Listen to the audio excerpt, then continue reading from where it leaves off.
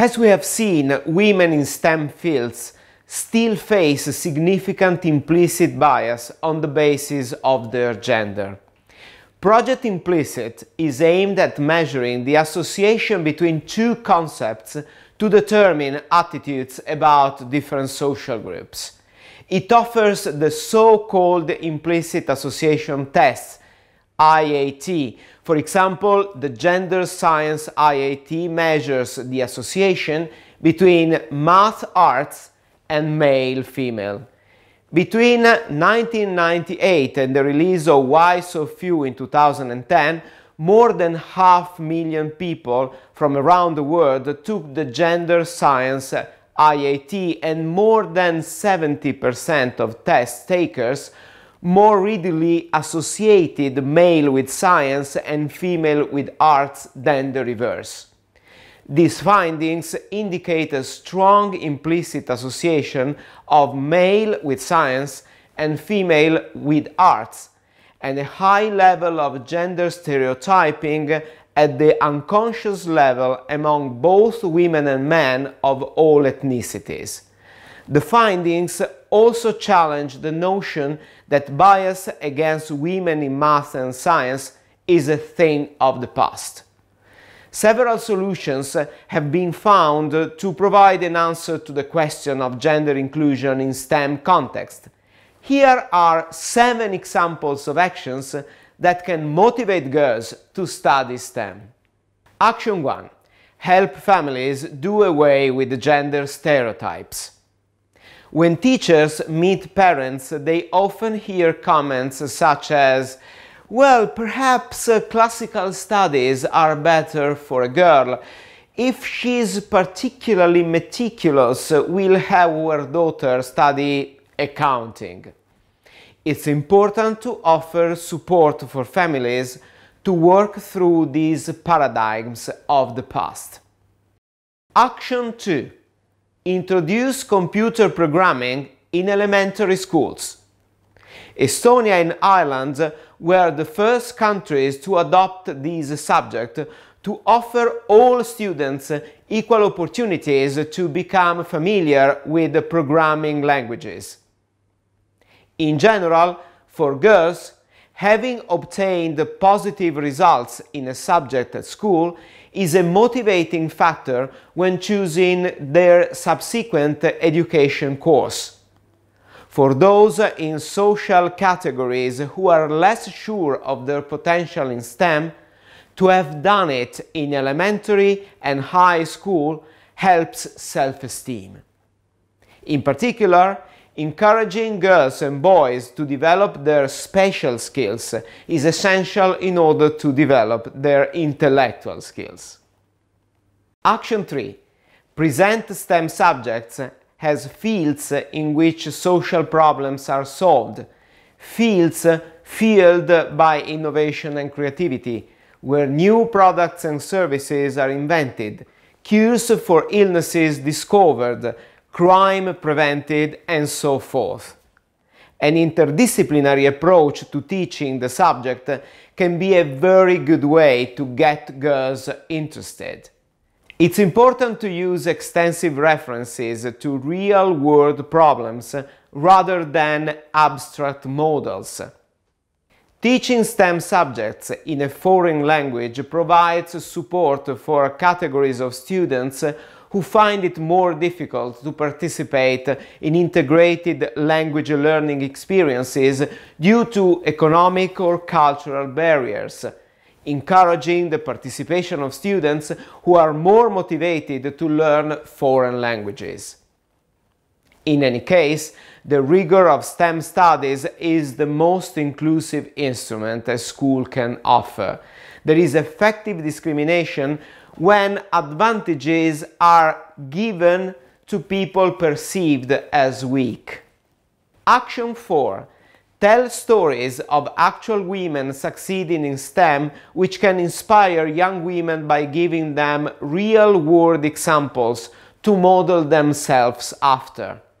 These role models may be declarations from peers, people who went to high school and obtained excellent results in STEM subjects, contradicting social stereotypes. Declarations of STEM professionals in context with a strong social impact. Experiences of famous personalities who represent a source of inspiration for people who typically exclude themselves from STEM development.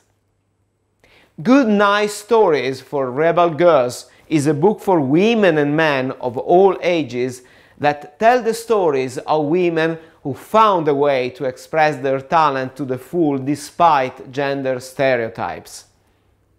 Over $500,000 have been collected for the book on Kickstarter, a crowdfunding website for creative projects. So women aren't good at scientific subjects? Some people with their work proved exactly the opposite is true, like Fabiola Gianotti, the director of European Organization for Nuclear Research. Elena Cattaneo, a pioneer in embryonic stem cells in Italy. Yu, who with her medicinal herbs won a major battle against malaria, and a Nobel Prize winner, Mariam Mirzakhani, the first and only woman to win a Fields Medal for excellence in mathematics.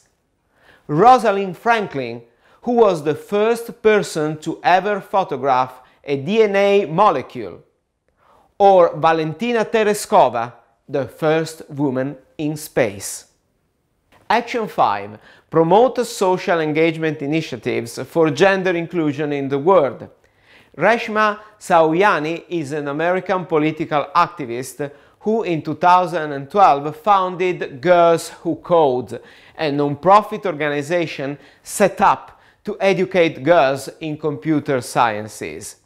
Reshma wants to introduce more and more girls to binary code and programming, with the aim of finally managing to bridge the gender gap in STEM.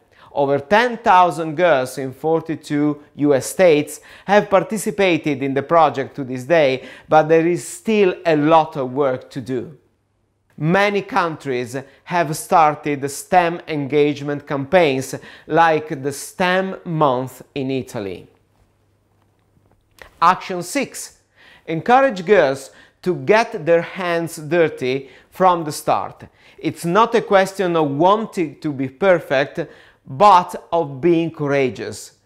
This mechanism can be clearly seen, for example, when they start work for the first time. On average, men tend to apply for job offers for which they meet 60% of the job requirements. Women only apply if they meet 100% of the requirements.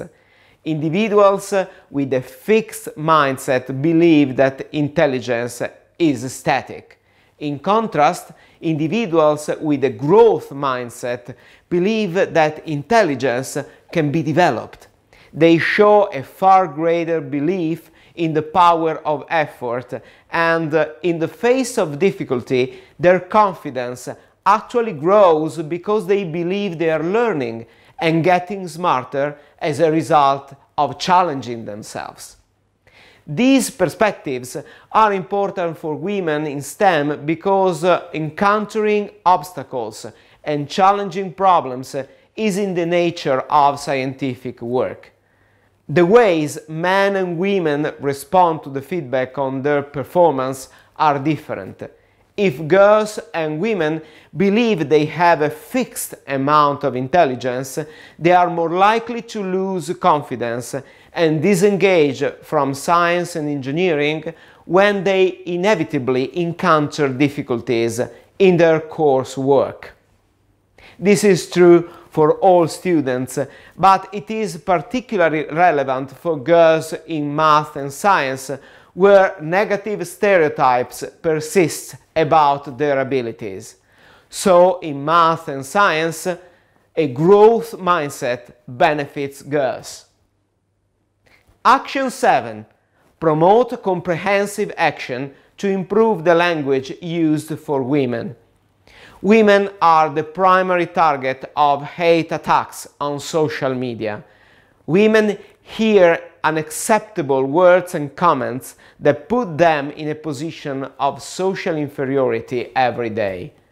Let's consider the story of Jenny, one of the trainees of a Women Leaders program. She's been recently hired as a manager in a company's IT division. After a few weeks, Jenny expresses her disappointment in the office for a job that wasn't done well.